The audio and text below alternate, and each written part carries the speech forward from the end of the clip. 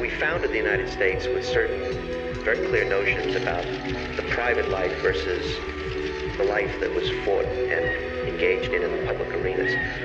Well, that worked for about 150, 170 years, essentially because the tools of intrusion were so crude, and because you couldn't get into somebody's brain and you couldn't look through the walls, you couldn't take the sound from a rowboat in the middle of the lake.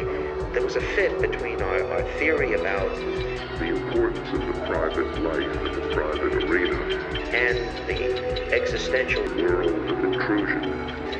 Privacy has become the word we use for a set of problems in the relationships of powerful organizations to people for which we don't have another word. It's not equality, it's not free speech, it's not quite what we used to when we used the word liberty.